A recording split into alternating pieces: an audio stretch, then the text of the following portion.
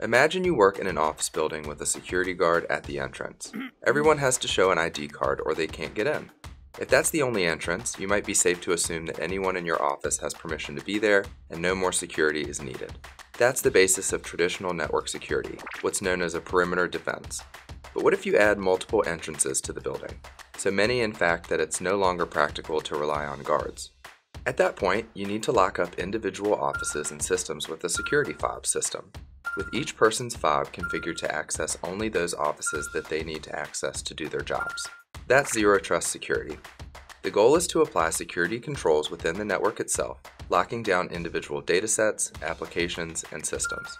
You authenticate the identity of everyone entering your network, and then again when they try to access an individual application or database. If the application or database is not necessary for their jobs, they don't get in. Zero Trust is tailor-made for the modern IT environment, where cloud, mobility, and related technologies have obliterated the network perimeter. Zero Trust. Now you know.